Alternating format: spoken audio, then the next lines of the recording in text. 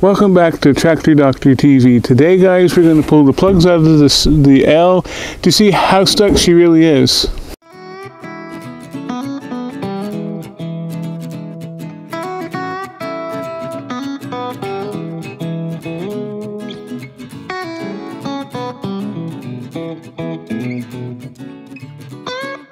So, guys, I was doing the editing here for this video, and I'll mention later in the video that I was having issues with my mics. I didn't realize I was having that much issues.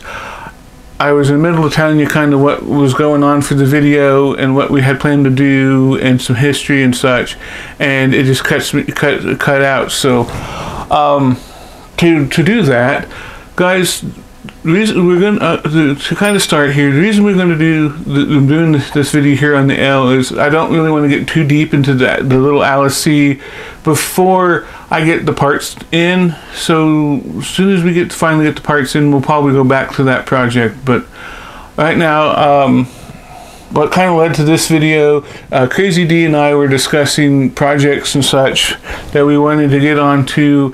And I know he's going to do a series eventually with that little the VAC we brought home with my C. Guys, to kind of give some history on the tractor, this is the one we pulled out of western Kansas, and in fact kind of teased Crazy D about it basically being eastern Colorado, because we went to we changed time zones, so that's why I kind of pick on him about that. So what we're going to do here in the video, guys, is I'm going to pull the plugs out and show you what's going on with this thing and see if it's worth putting it up farther in the list or shoving it down the ways. So let's get started with the back to the video, guys. So let's go. So, guys, just real quick, the sound might be a little different. The little receiver thing for my microphone keeps going, turning off, so I don't know what's going on there, but I did finally get the plugs out. Sorry, it's one reason I'm out of breath, because they were stuck. I was finding that, I don't know if you can see that, but that's number 3, and it's pretty crusty. Number 1, it was just as bad. Which one was number 1? This one was number 1. Here. Now we're going to go ahead and set the scope up and see what we got, how bad number 3 and number 1 are.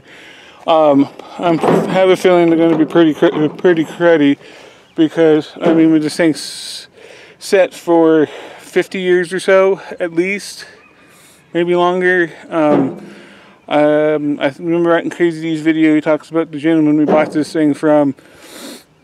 It was about our father's age, which in his late 50s, mid 60s, and he don't remember this thing ever running. So we're going to head and scope this thing real quick and see where we're at, and then we'll probably end the video there, guys. So let's see what we're looking at.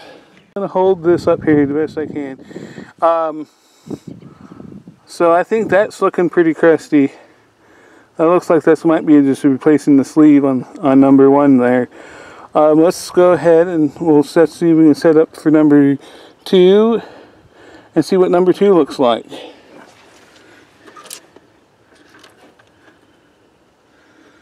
Alright. So, let's hung that up. So I don't know, guys, you can see that very well. I'm trying to see what it looks like through the monitor here, and my camera, the end of the scope is wanting to wiggle around. So there. So there. That's the piston, guys. It looks like the wall of the piston. That's the top of the piston. So there's the side of the piston wall. Number 2 looks, maybe starting to think. Hello, guys. Let's see if I can. Ooh.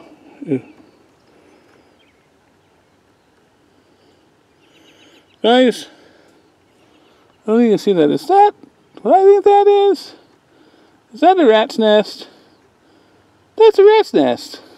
There's a rat's nest in number 3. Yeah. Number, see, I'm sorry guys. Number 4 isn't too. I mean, we're at top dead center here at number 4, so there's not much to see here. But let's go back to number 3 because that's got me confused. It's super intriguing because I swear that is like thistle fluff and stuff in there. There is a rat's nest in number 3. So, guys, I think I'm gonna try to edit that where that's I'm gonna try to edit that where it's not so me going all over the place. So I know you can see what's going on there. I think we're at the point, guys, to maybe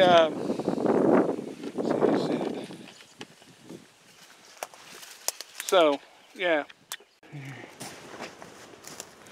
So guys, that's kind of the else in a nutshell there. I guess I'm gonna have to admit defeat was, and I'm wrong with Crazy D that this thing is that far out of a project that we need to kind of hold off and wait for stuff to come in to rebuild it, especially since there's our rat's nest in number 3. I just can't get over that. I've never seen that before in a tractor, to have a rat's nest built in the cylinder like that. So, as always, guys, hit that thumbs up bell, or give it a thumbs up, and go up and hit the subscribe button or go down and hit the subscribe button and go across over right beside it there, hit that bell, because it tells you when my next video comes up. And like always, guys, share it if you feel it's worth sharing. And like I always say, guys, thanks for coming in, and see you next time. Bye.